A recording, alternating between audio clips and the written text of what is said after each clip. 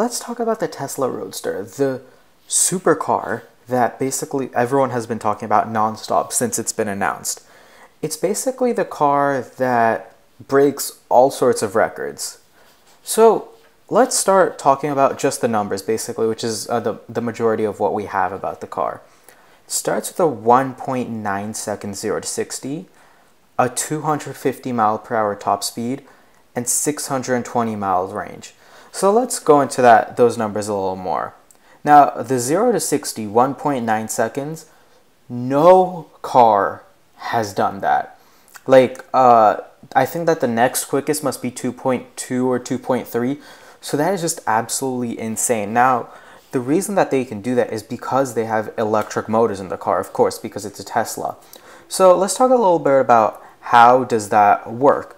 So how they do that is an electric motor, basically, it can spool up really quickly and it can give you a really quick 0 to 60 because it has lots and lots of torque, and all that torque is available instantly. It's available right at 0 RPMs. Now, in a gas engine, that torque may be available at 3,000, 4,000, maybe even 5,000 RPMs. So you don't get that acceleration until you hit higher RPMs. But that's different because in an electric car, you get it instantly, and that's why it can take off so quickly. Now, the 250 mile per hour, this was more surprising to me because how electric motors work is that they can get a 0 to 60 really quick, but they can't really get a good top speed, and that's just because it's a limitation of electric motors.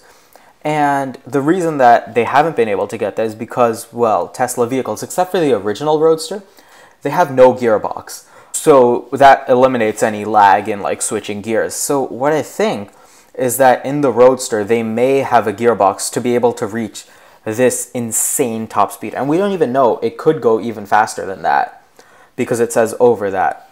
And then 620 miles range.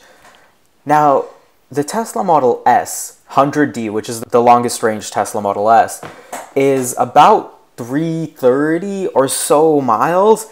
So this is almost doubling that. And that's just absolutely insane. You can get from SF to LA and back in that many miles. And I think that they have done that is because, well, for one, this car would be significantly lighter. I'm thinking that they must be making the body out of carbon fiber, at least the majority of it, and the rest out of aluminum, which is also very light. And they probably have put a bigger battery pack. So I'm guessing maybe 150 kilowatt hours, maybe even 200 kilowatt hours. But then the issue is that when you get bigger battery pack, you have more weight, and they really want to drop the weight because it should be able to corner somewhat well if they're trying to sell it as a supercar or as a Roadster. Roadster is a good driving car, and it has to be light for that. But anyways, let's scroll down and look at some more specs. So as we talked about, 1.9 seconds and 4.2 to 100 and 8.8 seconds in the quarter mile. Now, there are rarely any cars that break the 9-second barrier in a quarter mile. It's just absolutely insane how Tesla has been able to do that. Now, one big thing that's over here is that this says base specs. Now, this just gets me even more excited because what Elon Musk he said is that the Tesla Roadster, the specs that they have announced, the ones that are here, these are only the base specs. It could get a whole lot better than this.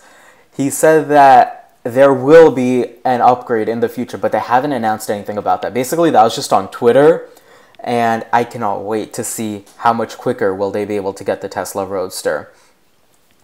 Other thing that he said is that the Tesla Roadster may be able to fly short hops. I don't really get what does that mean. If any of you guys get what does he mean by that, let me know in the comments, because whatever it is, we'll see, I guess, since I think this is meant to be launched in 2020. So whenever that comes out, we're waiting. Other specs here. The base price is $200,000. That sounds like a lot of money, but in all honesty, that's really cheap. For a car that offers specs like these, you would expect it to be $400,000 or $500,000. For example, the Lamborghini Huracan Performante, that one goes 0 to 60 in maybe 2.3, 2.4 seconds. It's got a similar top speed. That that does not even come close to this. That's like $300,000 base. So this is just absolutely insane how they've been able to make it for so cheap. Let's also talk about, actually going back to the top speed, one thing that I forgot to mention is the Bugatti Chiron. The car that cost like $3 million and it's known for going fast, hits like 260 or 270 maybe miles per hour.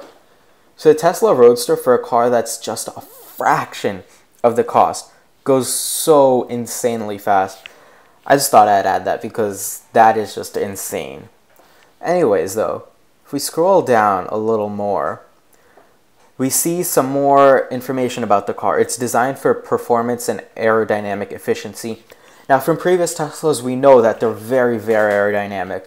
They have very minimal drag coefficients, and that's how they're able to go so fast, of course.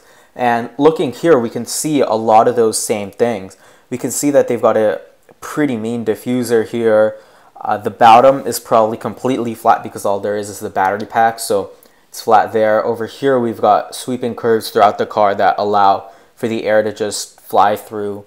Other things over here, if you notice over here where my mouse is, there seems like a little vent over there. So what I'm assuming is that there's probably air that comes in through the front, right over here, this vent here.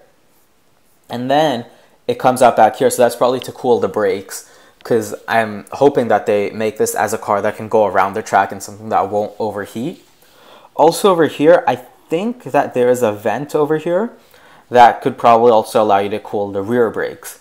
Other things, down here, there is a spoiler. It pops up. It'll allow you to have more downforce when you're taking turns.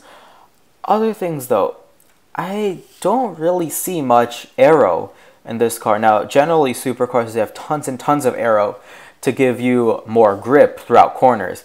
And I'm assuming that they probably didn't do that is because the car is already so heavy from the battery weight, so they probably don't need too much aero. They're just using air to cool down different components. So there's also like a vent over here. Actually, you can see it more up here. There's a vent over here. I'm guessing that's probably to like cool the motor in the back. And probably some of the air from here could use to cool the front motor. Even this big intake over here could be used to cool the front motor. So they're just using air to cool down the vehicle. They're not really using it to give it more downforce, because, well, that's effectively increasing the weight of the vehicle from the air, and I'm guessing that they probably don't want to do that. Anyways, keeping going down the website, you see here the interior.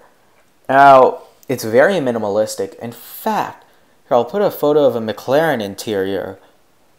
Doesn't this remind you of a McLaren? Like this sweeping touchscreen down here, and then McLarens have got dials over here, but you've got the armrest, and it reminds me a lot of a McLaren. Also, like storage down here, it looks quite a lot like a McLaren. I think that they've taken some design cues from them.